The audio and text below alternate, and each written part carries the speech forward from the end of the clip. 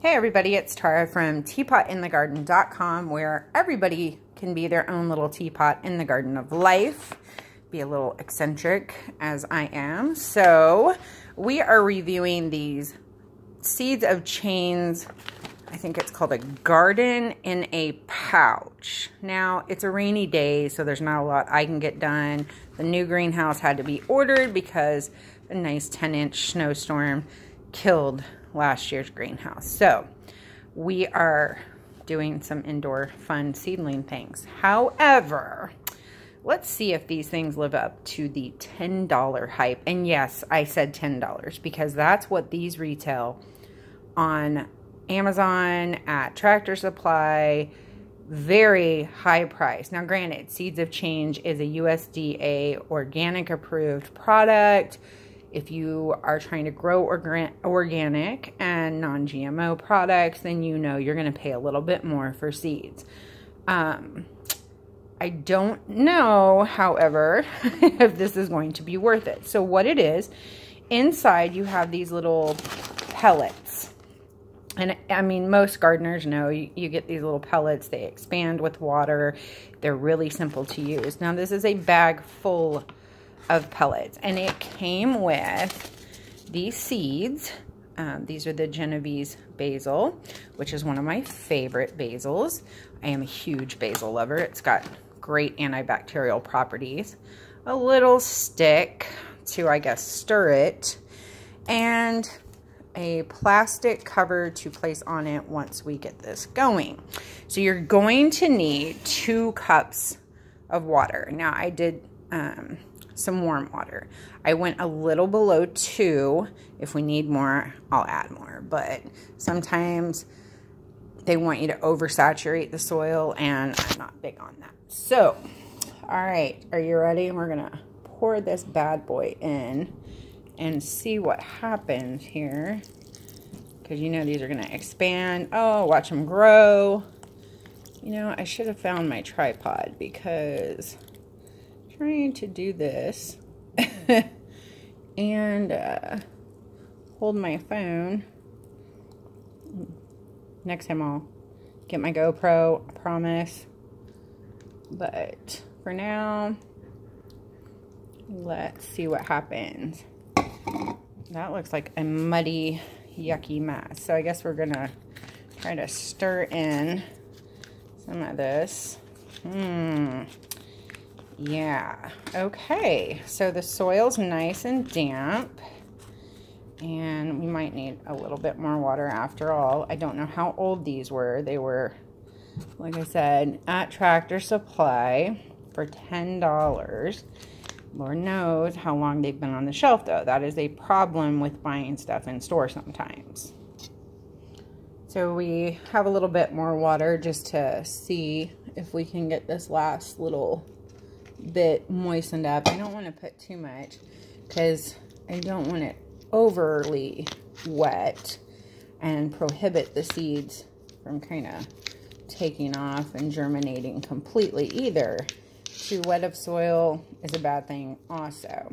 Okay, well, I'm going to say the stick is very thin. I mean very thin. And the soil is very heavy. So I could see this snapping. I really would prefer a regular popsicle stick. So maybe that's a suggestion for Seeds of Change next time, is a thicker stick would work. So, okay. Now, it did have instructions on this little thing, or there's instructions on the back. Very simple, easy to do. I guess for new gardeners, this would be great.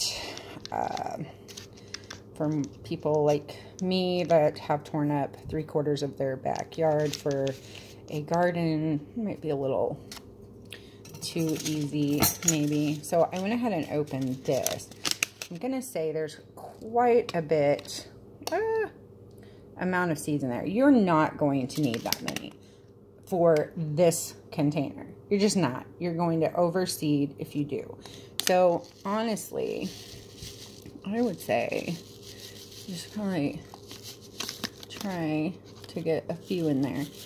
And that's fine because you could take, I mean, look at that. There's like still a ton in there. You could plant those later. And that's probably what we should do, is just plant those at another date, because you're not going to want to plant too many, but let's spread them out just a little bit. I'm about an inch down in the soil. I don't want to go too far down because I want to be able to let the roots have a good place. And I'm going to lightly cover it back up. Now, you're going to take this plastic here and see if I can do this with one hand. Probably not. No, it's a little bit holding my phone a little harder than it should be. Okay, so, hold on. Okay, we got it back on. All right, so it's on. You're just going to lightly put this on. It's going to act as a greenhouse, kind of keep the air nice and warm. You want to put this in a nice, warm, sunny spot. Not too sunny. You don't want it to dry out because you're not really going to water this again. Your soil should be wet enough that you can leave it and go. So, put that on. If you start seeing stuff come up, you can remove it or lift it up a little bit more. Now, in 7 to 10 days, you should have something more like this. We planted this about a week ago, and as you can see, our cilantro is crazy heavy. I should thin this out, and I probably will. I plan on repotting it, actually, and breaking it in half. I do love cilantro. It is great for guacamole and all kinds of things. So, this is what you should have, basically, in about a week to 10 days. So, we're going to go from this to this. You're going to want to repot it at some point because this is not going to be enough for the root system. Now, would I pay $10 again? No, I would not. I would not. You know what I'll do? I'll go to Kroger or my local grocer and buy this, because that's what I did. If you go to your culinary, your produce department, you might find live herbs. Yeah, this was $1.99, and I just found a cheap little pot to sit in my window and repotted it until I can get it in a big pot out in the greenhouse. So for $1.99, I got a plant that was already going. It's good. It's not organic. It's not non-GMO. But for right now, in the late March days when I just need fresh herbs, it's going to work. Because A, Whole Foods is way too far away from me. There's no Fresh Thyme on my side of town and no Trader Joe's. So I'm going to make this work until I can have my own plant. $1.99 compared to $10. Yeah, I'm going to go with the $1.99 because I want to be able to spend more money on other gardening things. So there you go. There is the Teapot in the Garden review on the Seeds of Change Garden in a Pouch. I hope it helps you.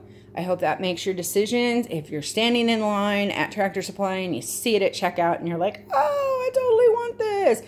Yeah, no, just go to Kroger, buy the plant, go to your local Lowe's or Home Depot, and remember, we still have quite a ways to go until garden season, but we're getting close, and I'm excited, and we will have more videos and more reviews and more things coming soon. So, have a great day.